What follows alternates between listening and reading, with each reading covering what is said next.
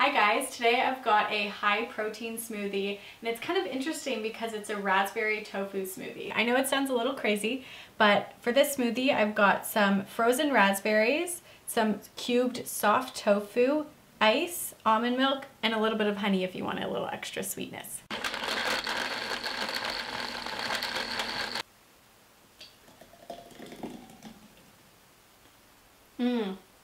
That is so refreshing and would be perfect for a hot summer day. The raspberry flavor is delicious and you can't even tell that there's any tofu in there. For this recipe, click the link in the description box below and be sure to subscribe for more videos. I'll see you next time.